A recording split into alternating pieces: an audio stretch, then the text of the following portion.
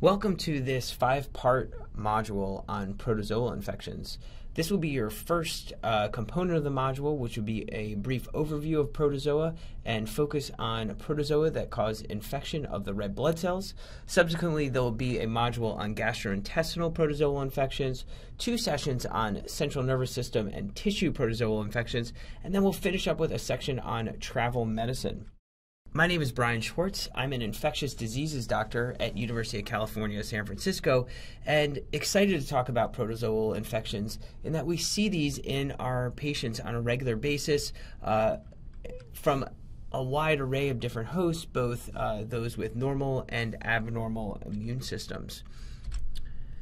The learning objectives for this session is for you to be able to categorize protozoa by organ systems infected, to contrast and compare Plasmodium species, the species that cause malaria, with focusing on the life cycle stages important in human disease, recognize common clinical manifestations of malaria, understand how malaria is diagnosed in the laboratory setting, be able to list the key drugs used in the treatment and prophylaxis of malaria, describe some measures available for the prevention of malaria, and lastly, we want you to know the epidemiology, clinical manifestations, and diagnostic testing modalities for babesiosis. So this figure here shows a very broad overview of all the major human pathogens that cause disease. Now, when we talk about parasitic infection, which you probably have all heard about the term parasitic infection, we're really talking about this grouping here of protozoa and helminths. Protozoa tend to be single-celled organisms. They will often have more than one life cycle stage. Often will have a motile trophozoite stage and a cyst stage later on that is non-motile. They can cause diseases in many areas, which we'll talk about. This is in contrast to the helminths. The helminths are multicellular organisms. We tend to think of them mostly as worms. They elicit an eosinophilic response. So there, as you probably know, there are multiple different types of white blood cells, and the ones termed eosinophils will often will be elevated in patients who have helminth infections, which we don't tend to see in patients who have protozoa infections. So this module today will be focusing on the 2 main species of protozoa that cause infection in the blood, Plasmodium, which cause malaria, and Babesia, which cause babesiosis. My colleague Peter Chin-Hong will be talking about gastrointestinal and genitourinary protozoa, and then Peter and then again myself will be talking about both protozoa that cause infections in different tissues, also predominantly central nervous system infections too. So moving on to really focus on malaria. I think a lot of you probably heard a lot about malaria. Some of you who have traveled to malaria endemic regions may have been taking preventative treatments for malaria. So malaria is contracted by the bite of a Anopheles mosquito. There are many different types of mosquitoes that cause infection. Anopheles mosquito is the one that transmit Plasmodium infection. And Plasmodium species are the ones that cause malaria. So there are 4 that are core for you to learn about in terms of causes of malaria infection. And then there's 1 additional that I'll mention. So Plasmodium falciparum is by far the most common and the one associated with the most severe disease. It is the one we'll discuss the most about. Plasmodium ovale and vivax, also common, and their unique characteristic that you want to remember about is they're the ones that can cause a latent infection in the liver, come out later. Plasmodium malariae does not have that latent phase and tends to be less severe than Plasmodium falciparum. There's also the newer species called Plasmodium knowlesii, which was originally thought just to cause infection in monkeys, but is now recently been recognized to cause infection in humans as well. So what is the extent of malaria infection worldwide? Well, as you can see here, there are over 2 million cases of malaria infection per year, and they cause significant morbidity and mortality. Only mentioning the mortality here, but over 600,000 deaths per year, and most of these are in African children. So you can see why there is a huge global effort to help control and eradicate malaria. Where are these infections happening?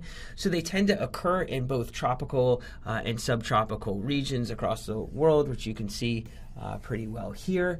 The area where we see overall the greatest burden of disease is sub-Saharan Africa, but there's also quite a bit of disease in the Indian subcontinent, Southeast Asia, and then the Amazonian region of South America. There is disease close to us in the Caribbean, Central America, and some in Mexico as well. Now moving on to talk about the life cycle of Plasmodium infection.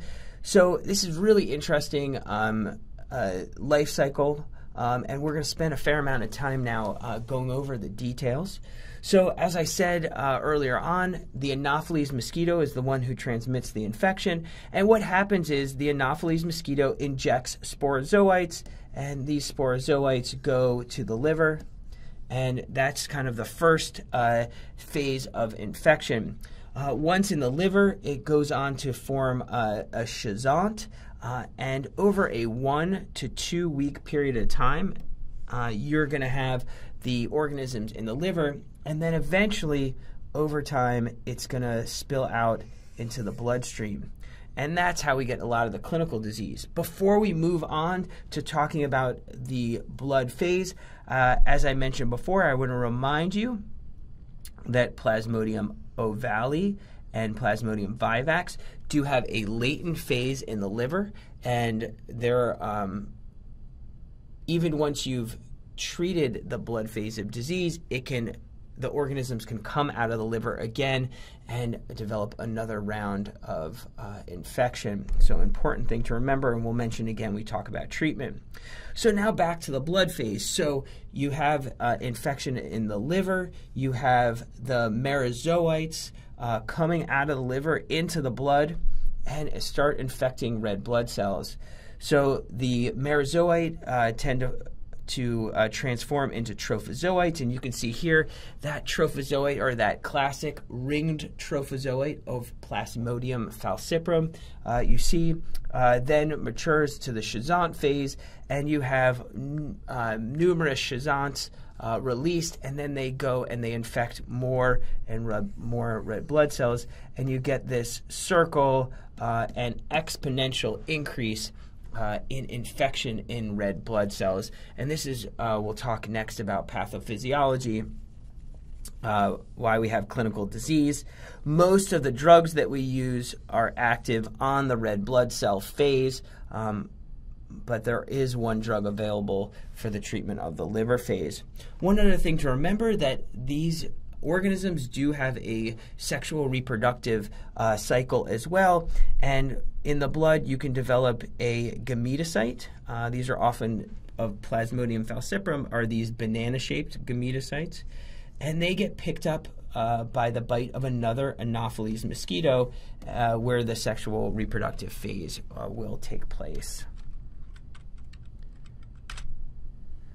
So, as I said, we'll talk a little bit about the pathophysiology of disease. So why do people get sick with malaria? Well, these parasitized red blood cells become abnormal red blood cells, sticky red blood cells, and they'll bind to the vascular endothelium inside blood vessels. This process called cytoadherence happens. So when you get binding of all these red blood cells in the blood vessels, you get disruption of normal blood flow, and then you can get sequestration of these organisms in tissues, such as the brain, the kidney, the lung, and you can lead to cerebral malaria, central nervous system malaria, placental malaria, like you can see in this image here. This is cytoadherence and sequestration in the placenta. This ultimately leads to tissue hypoxia and lactic acidosis of these tissues. Now, Plasmodium falciparum, as I said, it can be more severe, and the reason is that it tends to affect more red blood cells at different stages, so you get more of this cytoadherence sequestration than you would with other species.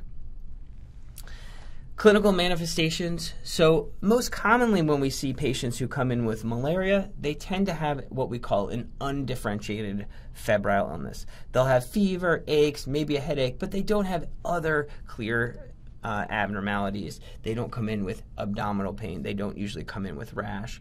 But they can quickly progress to some of these other more severe manifestations, such as cerebral malaria. So we've seen patients become obtunded, they become confused, they have seizures. You can have a high burden of organism in the kidneys, and you can develop renal failure. Often, if you have a lot of parasites in the red blood cells, you have continued lysis, you can come in severely anemic. Pregnant women are at risk for placental malaria. Those who have more chronic infection, as these organisms get picked up by the spleen, you can get splenomegaly.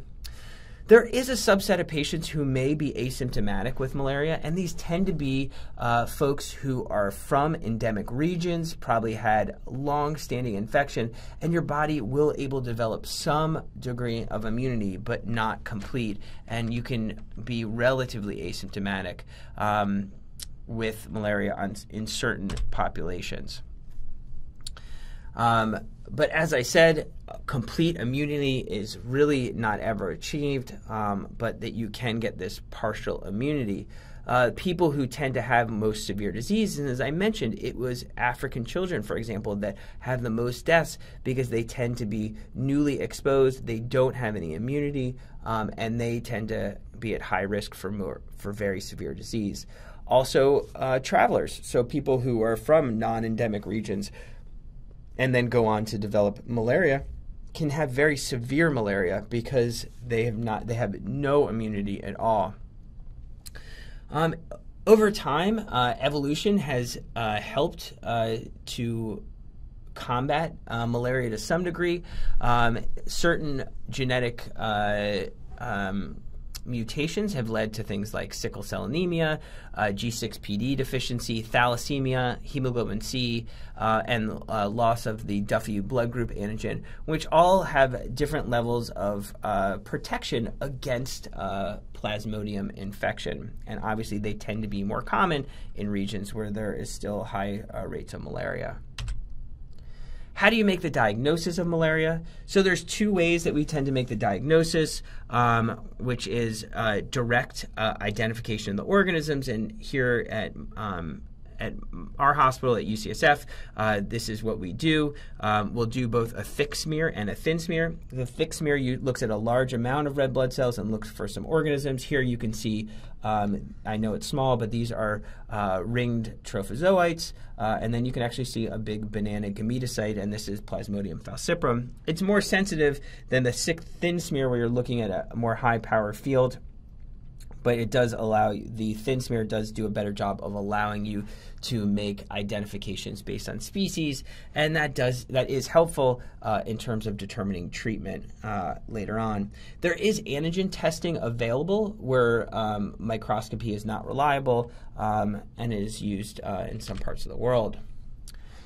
So on to treatment about malaria. So most treatment is active against the blood phase, and that's where a lot of the disease is going on. A lot of the drugs that we use include chloroquine, mefloquine, quinine, the artemisinin, and atovaquone proguanil.